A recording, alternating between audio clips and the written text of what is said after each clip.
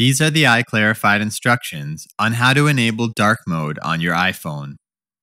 To follow these steps, you'll need to have upgraded to iOS 13. Let's begin. Tap to launch settings from your springboard, then select Display and Brightness from the Settings menu. Choose Dark as the appearance mode.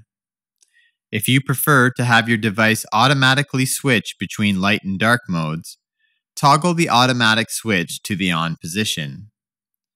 You can then tap Options to either use dark mode from sunset to sunrise or set your own custom schedule. Please see the text version of this tutorial for more details, and remember to follow or subscribe to iClarified for more Apple news, videos, and tutorials.